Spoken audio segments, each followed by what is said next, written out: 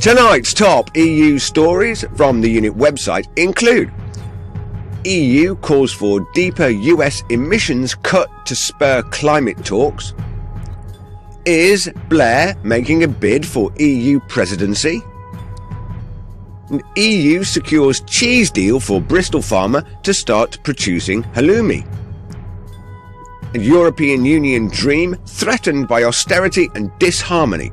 Plus, BBC is downgrading Cameron's referendum pledge. Now, I hope you're enjoying the new shorter format. Please do write in or comment to tell us what you think.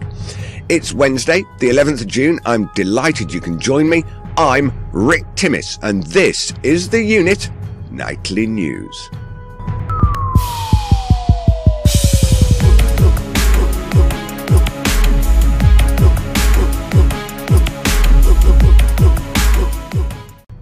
First up, the top story from our homepage. The EU calls for deeper US emissions cut to spur climate talks.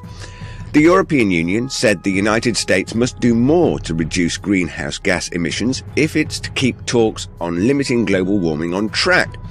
The Environmental Protection Agency in Washington calls on existing power plants to reduce fossil fuel pollution by 30% from 2005 levels by 2030. It's the most comprehensive climate protection plan yet from Obama's administration. Is Blair making a bid for EU presidency? Tony Blair has launched a staunch defence of the European Union. Amid growing speculation, he is planning a fresh bid to become President of Europe.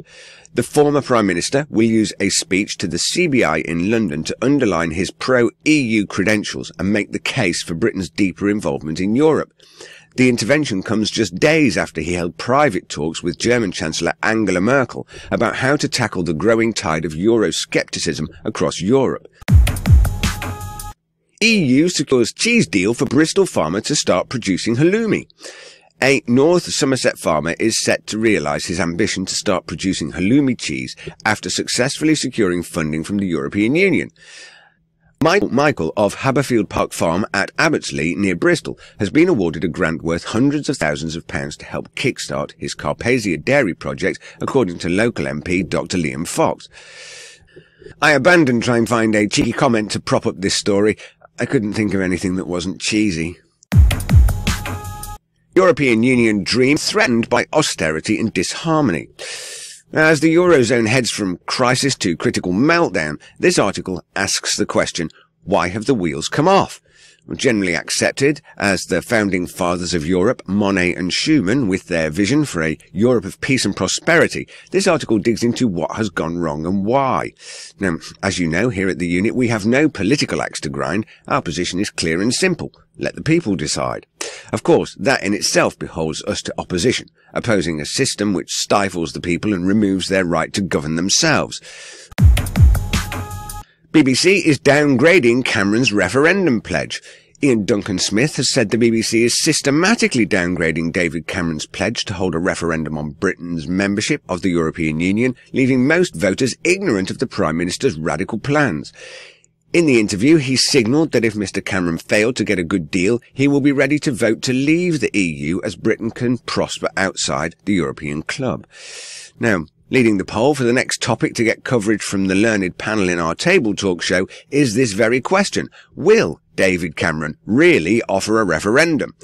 Now, our next show will take place live, simultaneously on our website, YouTube channel and Google Plus Hangouts on air at 3 p.m. UK time. That's 1400 GMT on Thursday, the 17th of June. Today in our video library, our short film documentary Betrayed has now cracked the 10,000 views mark on YouTube. Now, here is one of the latest comments from Baz Barrack on YouTube. He says, "Recently I looked back at some of my many posts regarding UKIP and particularly the European Union. I reflected that I was starting to sound like a ranter and whether it was all quite justified.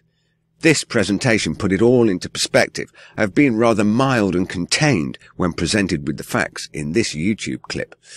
Well, thanks Baz, and please folks do keep commenting. We really do appreciate it. I'm Rick Timmis, reporting for the ThEUnit Nightly News. I'll see you soon.